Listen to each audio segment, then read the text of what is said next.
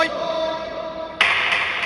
スタートしました。いいスタートです。おっと、いきなり白組が卵をこぼしました。お邪魔恐竜が間に合わない速さで赤組がスルスルスルっと抜けていった。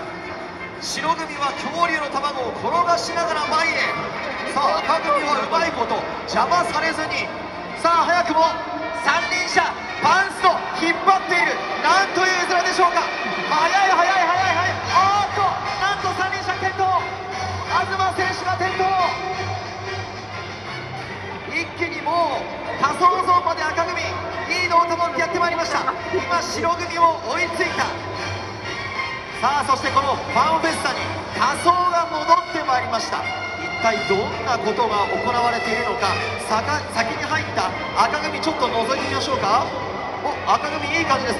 ちょっとですね、ただ秋広選手が大きくてなかなか衣装が入らないという、そんな状況が繰り広げられておりますが、さあ対する白組いかがでしょうか。ちょっと覗いてみましょう。白組、白組今岸田選手が無理ある、これそんなコメントがあります。岸田選手ちょっと厳しい、無理と言いながらもただ着なくてはいけない。お、今村選手は順調に着替えている。大勢投手ももう完成間近です。さあそんな中どちらが早く終わるのか。お、赤がもうできたかな。お、赤もういい感じだ。さあそれでは参りましょうか。赤オープン。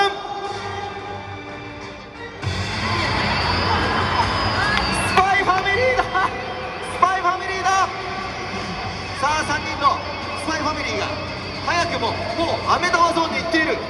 白組はちょっとまだ時間がかかっていますか。白組はまだ全然岸田選手が全く間に合っていないという状況です。赤組早い。赤組はもう飴玉を探しています。ゴーグルをつけて飴玉、まだ誰も見つかっていない。さあどうだ。お、増田陸選手早い、見つけました。ゴールへ一直線。ただこれ3人同時ゴールしなきゃいけませんから、見つからない。なかなかもう一つが見つからない。そして白組はまだ仮装が終わらない。どうなっているんだ。赤組がもうゴールテープを切ってしまう。赤組今ゴール。さあ対する白組仮装に相当手間取っているんですが、大丈夫でしょうか。なんかちょっと顔色悪い人が見えましたね。さあ仮装準備ができれば幕を落としたいと思いますが、大丈夫でしょうか。いけますか。いきますよ。では幕を落とします。どうぞ。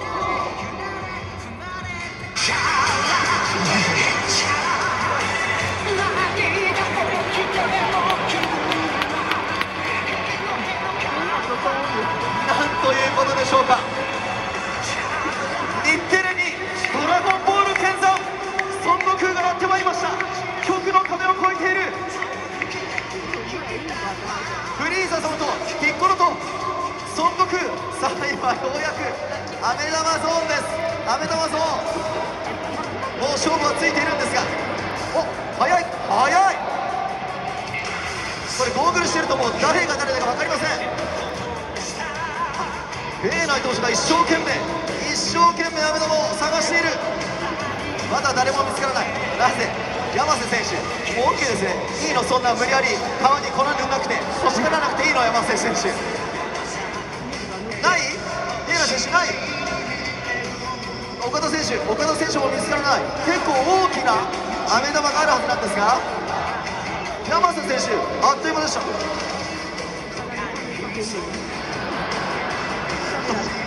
あった。平内投手あった。岡田選手はない。探してください。岡田選手待ちです。岡田選手待ち。あった。えずいている。いている。さあ頑張ってください。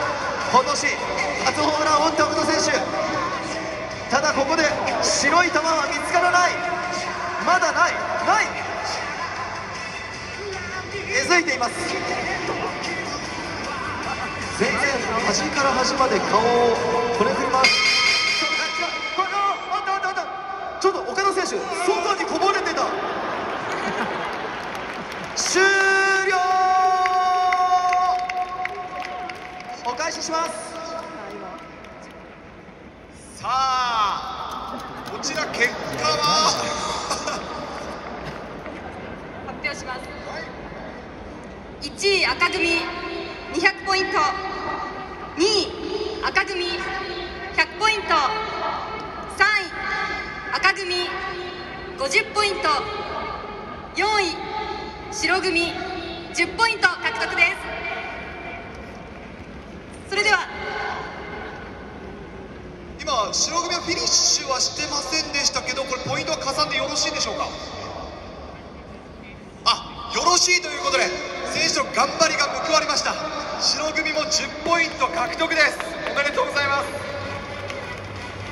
では高橋さん、勝利チームへのインタビューをお願いします。はい、ものすごい大きな案にありました秋野選手、ナイスゲーム。無事勝ちました。着替え早かったですね。